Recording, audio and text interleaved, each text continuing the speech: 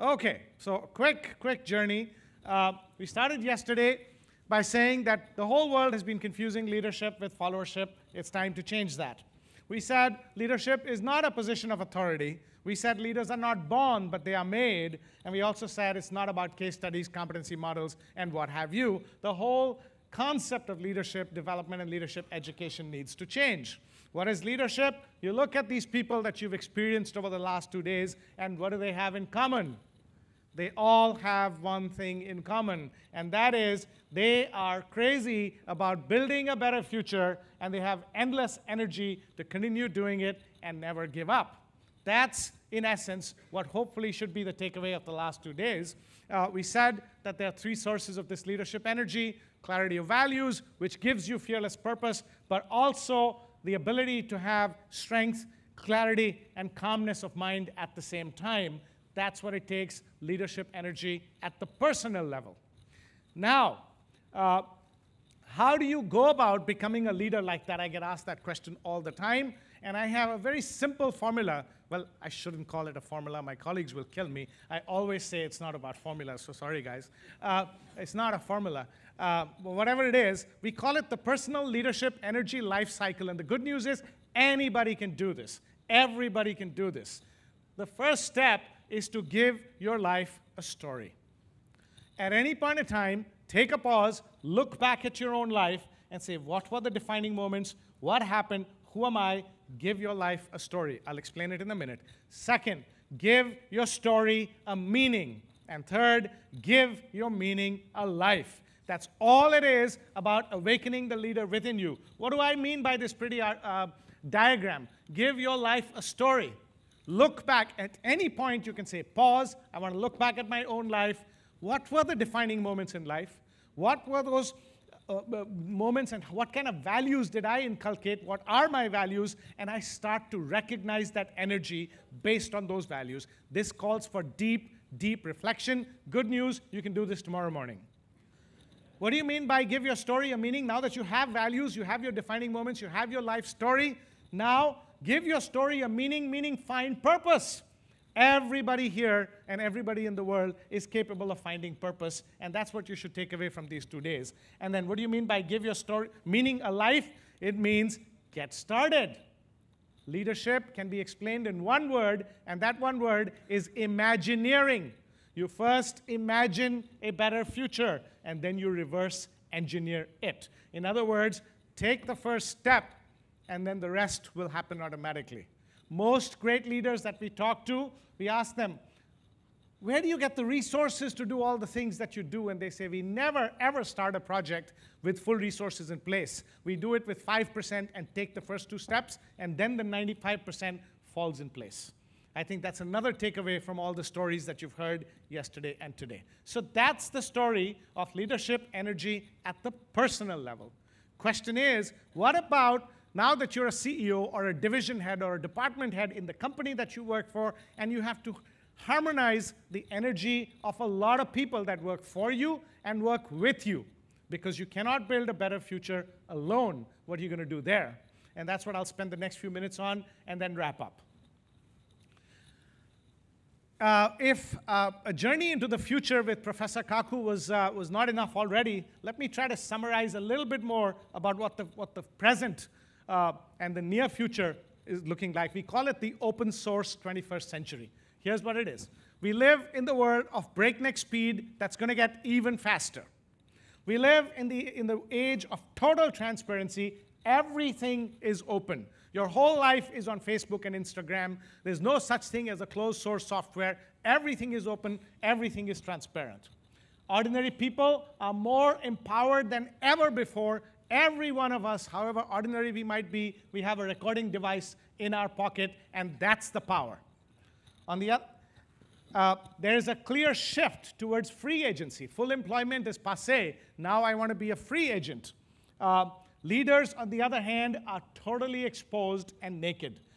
You've just watched the elections. Every single word, every single action is out there. That's what we call the open source 21st century. That's the world that we live in. So the question is, in this open source 21st century, How can leaders harness the energy of the thousands of employees, agents, and other stakeholders in this environment? It's hard enough to find your own values and purpose and your own energy. How are you going to harness the energy of all these people? Now they don't even have a reporting relationship to you. So you don't even have the little bit of power you had before on them. You still don't have that at all. What are you going to do? That's the question that we need to ask ourselves. So here's another. I talked to you about 3 or 4 myths about leadership yesterday, right? Question is, in this open source century, will a democratic, all-inclusive style of leadership produce breakthrough results? Or will some other kind of leadership style produce breakthrough results? 95% of leadership literature is all about democratic, all-inclusive, I love you all kind of leadership. Is this going to create breakthrough results in this day and age of breakneck speed and nakedness? That was the question that we asked you yesterday on those red forms, on those pink forms. What do these kinds of leaders have in common? And very quickly, we gave you 11 attributes to choose from and asked you to choose your top 3. And about 400 of you filled out the forms. Now, the red ones are democratic, all-inclusive, I love you all behaviors. And the blue ones are my way or the highway, in other words, autocratic behaviors. Right? 2 kinds of leadership behaviors. We asked you, again, going back, what do these people have in common? Choose top 3 out of these. You did not know that these behaviors were color-coded yesterday, but they're half and half exactly, right? Which ones do you think you guys, as a group, chose as the top 3 or 5? The red ones or the blue ones? Exactly. That's the score. That's the scoring from you guys yesterday. Yeah? So what does it say about democratic, all-inclusive leadership? What does it say about 95% of the leadership literature? The next question we asked you is, in order to drive unprecedented success, business leaders today most need to, again, all the blue ones, according to your own data, are on the top. What kind of leadership style? Here's the problem. We have loved and admired autocratic leaders all along, but we don't come out of the closet and say so. I was talking to Professor Kaku earlier. He says the reason why the opinion polls are all wrong in America is when you call somebody and say, who are you voting for? Do you think a Trump voter is going to tell you that I'm voting for Trump? No, because he doesn't want to get beaten up. They don't want to. So this is it. The same thing with leadership. We say democratic leadership, but no, we've admired autocratic leaders all along. And you're saying that even today, for today's leaders, they need this style. We next asked the question, in order to drive unprecedented success, and we're asking you the same question 3 ways, as you remember. In today's environment, significant amount of top-down or autocratic leadership is required. 65% of you agreed or strongly agreed. Actually, the number is larger than 65%. If you take away the 15% that neither agree nor disagree, only 16% of the people disagree. So what does that tell you about it? Think about it in that way. Now, we have also done this survey in 27 countries, and slowly the data is all coming in. This is all going to be published in the book next year called I'll tell you the title later. This is so far the global data that we are getting. It's identical to your data. Yeah? So here it is. This is you guys, and this is the global data. And from 27 countries, everybody is admitting that autocratic leadership is required in today's open source 21st century. Bad news, isn't it?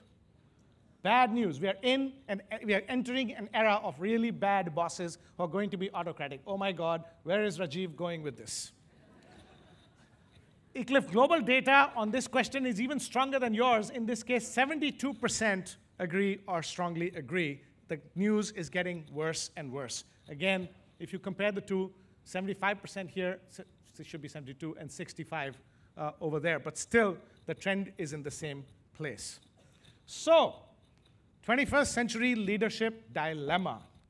Breakneck speed, total transparency, ordinary people more empowered, leaders totally exposed and naked. The question is, if autocratic leadership is required in today's day and age, but you are totally naked, and the people that work with you and for you are completely empowered, how can you be autocratic in the first place?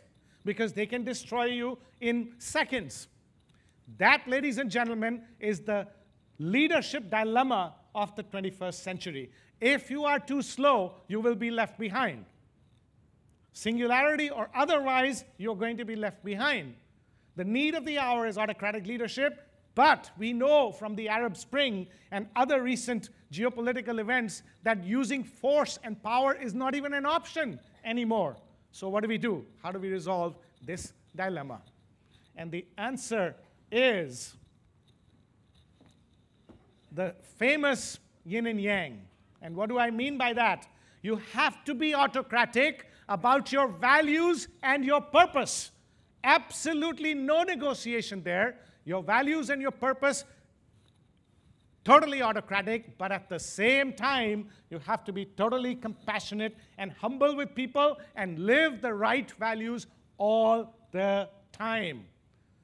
The ability to say, these are my values of integrity and honesty and this, that, and the other, and doing something exactly opposite, those days are over. Regardless of the results of the US election, the fact of the matter is what the new president does in the open source era will determine his legacy or otherwise. So the way to resolve this dilemma is, yes, you need to be autocratic because otherwise you won't produce results. Be autocratic about values. Be autocratic about purpose. Live those values 24/7, 365. But at the same time, be compassionate and humble with people. Be respectful with people. Lee Kuan Yew said it best. If there was a good reason why it is no, it must remain a no. But the man must be told politely, you lose nothing whatsoever by being polite. That's called balancing the dilemma. So that's a little glimpse into the data that, and the research we are conducting on leadership in the open source era. The reason why I didn't tell you the title earlier is the title of the book is The Naked Autocrat. It'll be coming out in October next year. Another interesting piece that I will highlight very quickly is another myth about leadership. What is the biggest source of employee motivation? And the biggest polling company in the world, which is Gallup, and many other philosophers and management scholars will tell you that the biggest, the relationship with your immediate boss or your immediate manager is the biggest driver of employee engagement, right? That's what we've been told for the last 20 to 30 years. So right or wrong? Again, we asked you this question. How do you think you all answered this question? Yeah, so we asked you this question. Between your immediate boss and you, please indicate by way of percentage on whom your primary motivation to excel at work most depends on. 83% of you said rated 50% or more on self. So people leave managers, not companies, is what Gallup would have us believe. Really, Gallup? We're in a new world. We're in a new place. Different kind of leadership, different definition of motivation. Everything around us is changing. Management and leadership practices need to change as well. So let me conclude, ladies and gentlemen. Leading in the open source era, leadership is not a position, best practice, or competency model. Leadership is the art or the burning desire to create a better future. For that, you're going to need a tremendous amount of energy. Long-lasting energy comes from values and purpose and from a strong, calm, and clear mind. Autocratic leadership is needed in the era of breakneck speed, but ordinary people are very empowered and leaders totally naked. Therefore, be autocratic with values and purpose. Be compassionate and humble with people. The future, ladies and gentlemen, belongs to the naked autocrats of the 21st century. Thank you very much for attending LESA 2016, and see you in 2017.